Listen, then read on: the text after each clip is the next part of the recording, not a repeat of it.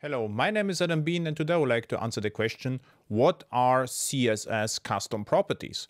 And for this purpose I created a project with two elements, code and output, and an empty style sheet. And now I would like to create two element selectors. One is will select the code and the other one the output. So now let's imagine we would like to style it a bit and make the color red as the background color. Do the same here. So, and now both are red. The problem is, what if I will have to change, the red color to slightly more red or orange? I will have to identify all the places and replace the red with the new red. So instead of doing this, we could also define a property at the top level. And in this particular case, I will introduce a variable with the name airhex color and now define it here as red.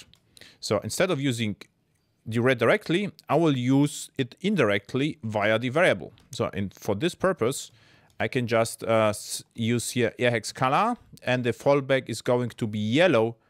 And in this particular case, it's var, and the airhex color is going to be blue. So now we have both is red. But now what I can do, I can change the red to something else, let's say orange. And now it is orange. And if the variable is not available, so if I change the name, the fallback kicks in. So the CSS custom properties are not limited to colors. So what I can also do is say airhex, I can define, for instance, font size, which is airhex size, and this is 2em. And now let's imagine we introduce here font size with the same idea, var and airhex size. And now let's make it larger. 8 or let's say 4em is large enough. And then so we have the font size, both are 4em. So so if I just misspell that, so the property is not available. So now we see the default, which is 4em.